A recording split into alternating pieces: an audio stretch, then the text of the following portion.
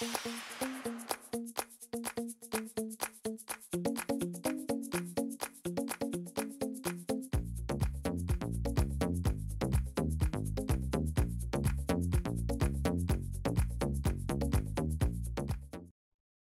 everyone, I'm Michelle Smith and welcome back to my channel.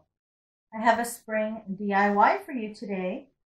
In today's crafting adventure, I'm going to show you how to make this absolutely gorgeous honeybee wreath. I'm so excited to share this method with you because I made this wreath using one roll of your standard 10-inch Deco mesh. That's right, you heard me. One roll of standard Deco mesh. And the fact that I found this Deco mesh on sale at Joann's for $3.99 a roll makes it even sweeter. I made this wreath using the poof method and filled in with the leftover mesh using the curl method. This makes for a beautiful base for you to build your wreath with. In this tutorial, I will show you step by step how to create this beautiful wreath. Let me show you how to make it. Here is a list of the tools and materials I used to complete the project.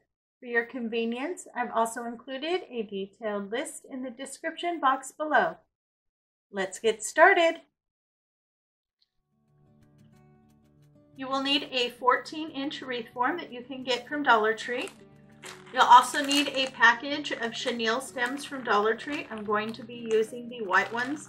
You get 45 pieces in a pack and you'll need about 18 of them. You're also going to need some 10-inch decorative mesh. I picked this up from Joann's. It was on sale for $2.99. It regularly retails for $9.99.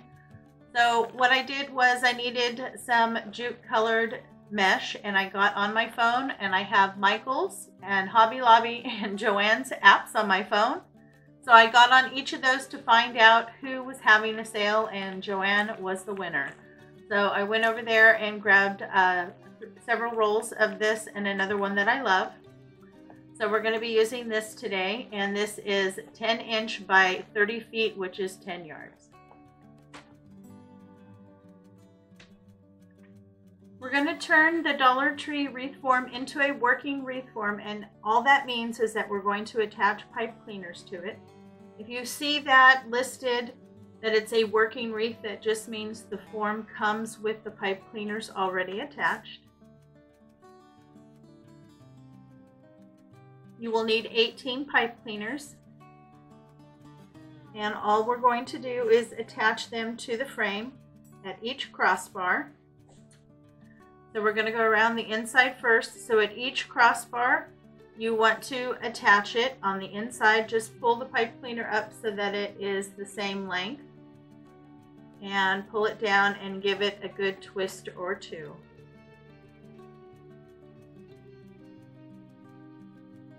You will do the same thing at the crossbar to the two bars on the outside.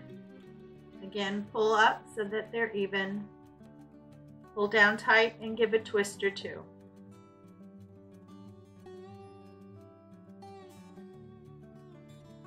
Then on the two bars on the outside, in between the crossbars, you will attach an additional pipe cleaner.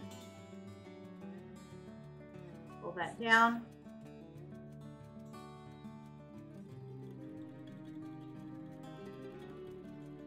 So that's what your pipe cleaner should look like. At each crossbar, you should have one on the two bars on the inside and one on the two bars on the outside.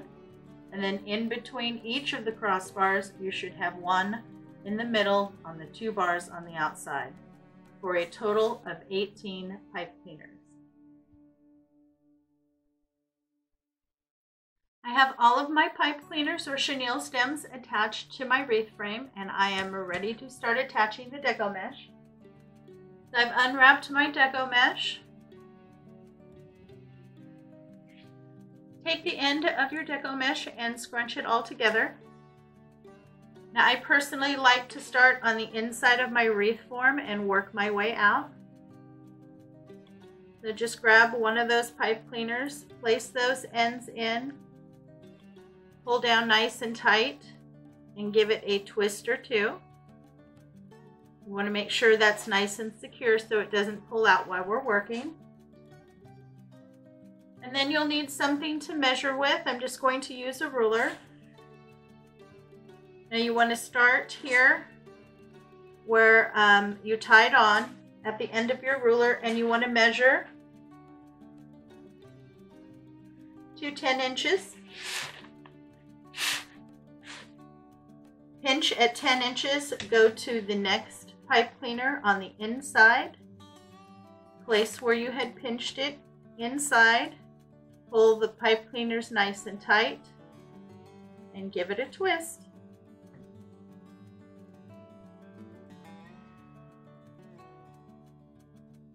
And open up your poof. You're going to do that all the way around until you get back to where you started.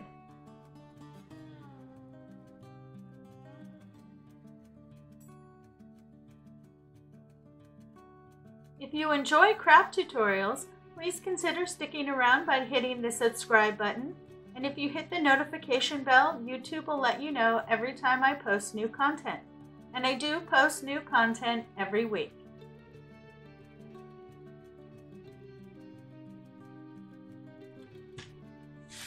Okay, so I'm back where I started. So I have pinched at 10 inches, and I'm going to go place that right into those pipe cleaners where I started, but I'm going to open them up. Keep the ends in there that you started with, then place it right over the top. Pull tight again and tighten it down with a twist or two. Then you want to drop down to the pipe cleaner that's on that same crossbar that's on the outside. Just pull it down flat and then pull it nice and tight and do a good twist. You're going to measure at 10 inches all the way around the outside and hit each pipe cleaner until you get all the way back to where you started. As you're going through and opening up your poofs through your wreath, you want to make sure to pull those pipe cleaners up so that they are easy to find. But I have used half a roll of my Deco mesh, and this is the coverage I have. Don't worry, we're going to beef up that base. We're going to use the rest of the roll to do that. So set this aside. For the rest of the roll of the mesh, we're going to cut it and do the curl method to fill in. And we want to get approximately 18 pieces out of it. So you'll need to measure this at about 8 inches.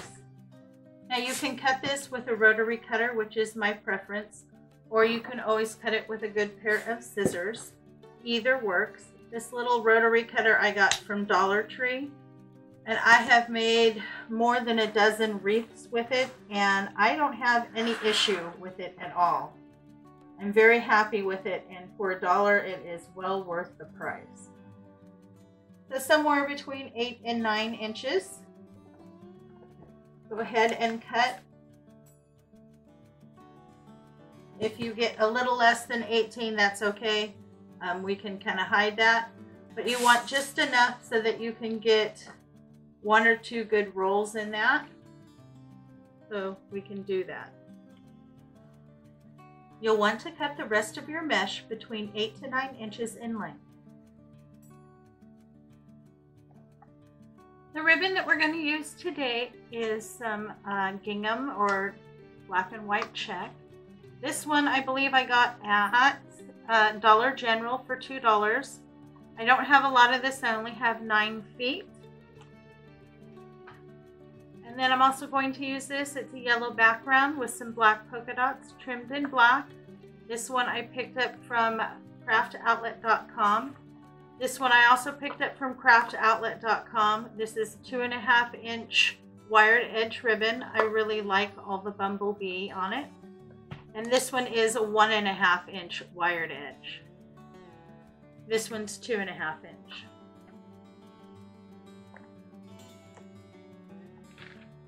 Dovetail your ends, and all I do to dovetail my ends, I just fold it in half and cut at an angle down to the corner, and that gives you a really pretty dovetail. You will need a total of 6 of the bumblebee ribbon, 6 of the black and white ribbon, and 12 of the yellow and polka dot ribbon. Now that I have the rest of my mesh and my ribbon all prepared, we can finish filling in the base. Now I'm going to start on the inside ring. You want to take one piece of the mesh that you've cut, roll that up. Just need to go around a couple times. If you roll it too tight, what happens is the ends on the inside stick out, and then you can cause fraying that way. I use these little clips and I clip it to hold my shape. Then for the first bundle, I'm going to use one of the bumblebee and one of the yellow. Because the yellow is smaller, it goes on top. Find your center. Place that over the center.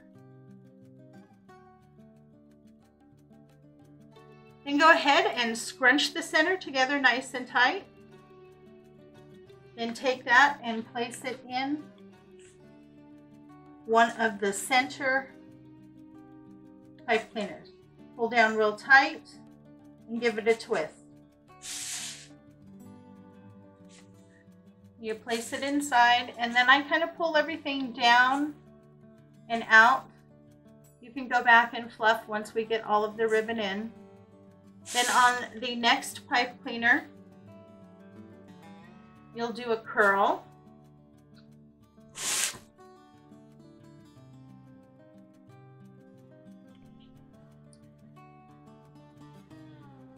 One of the black and white, and I really like this. This feels more like a linen or a burlap. And this feels more like fabric as well. And put those two together. Place that in the center and scrunch. Okay, place that in your next pipe cleaner. Then you can go back and you can fluff them out and adjust your ribbons how you like. At that time, you'll want to make sure that's fully twisted down. Give it a couple more twists, trim it, and then fold the ends down facing the back. Okay, so I'm going to go in, I'm going to hit all of my pipe cleaners on the inside and then move to the outside and work my way around and do the same thing. I have all my ribbon in, I'm very happy. Around the center, I hit every pipe cleaner and I alternated the ribbon. Every one got the yellow with the polka dot, and then every other either got the bumblebee or the black and white. When I moved to the outside, I did every other one with the ribbon. And when I placed it, I just tried to alternate so that they wouldn't all be next to each other, but you are going to have some that are next to each other. So I did a total of 12 of the yellow and polka dot, 6 of the bumblebee, and 6 of the black and white, cut at 11 inches. Now every pipe cleaner, whether I added ribbon or not, got a curl. And I was surprised I still have a little bit left. So if you needed to go in and add a couple more curls in a few places, you can do that. Now I have all of my ribbon pulled out from the center, and there's a reason for that. I've also pulled all of my curls out. I'm going to be using this sign, and it's a rather large sign, so as you can see when I lay it down, it completely covers the center, so there's no need to have anything there. You're not going to be able to see it. To prep your sign, you're going to need some floral wire. My preference is the silver because you can use this on pretty much anything, and it usually will fade away and you can't see it. This sign that I got from craftoutlet.com, this was $6.95. This is a really nice heavy-duty sign. And this is, let's see, it is 12 inches in diameter. So I really loved the design on this. I absolutely loved it. I just had to get it. And like I said, it was $6.95 at craftoutlet.com. Now to attach this, it already has a hole at the bottom and at the top. I took about a 12-inch piece of floral wire, ran one through the hole and one over the top, pulled it tight and twisted. So now I have 2 pieces of wire at the top and 2 pieces of wire at the bottom so that I can attach this to my wreath. And then all you do is find your placement, and then you feed the wire through the Deco mesh to the metal frame and attach it to the frame. I got my sign on. Now when you're placing your sign, you want to do your best to attach it to one of the crossbars. That way your sign isn't going to move. Also, if you do a crossbar at the top and a crossbar at the bottom, you know you've got it centered. And then at the crossbar at the top, attach another pipe cleaner and use this as your hanger.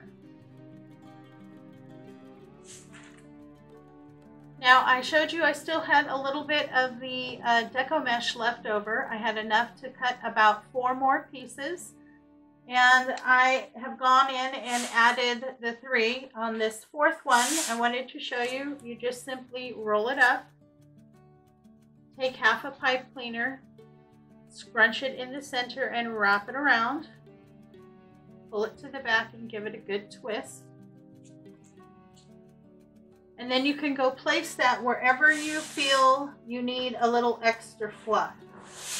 So, and I've been putting them right around where the sign is because I wanted to see a little bit more of the Deco mesh. I really like this Deco mesh. This is a Joann fabric. It's their name brand. And I really like it. It's nice and thick and it is easy to work with.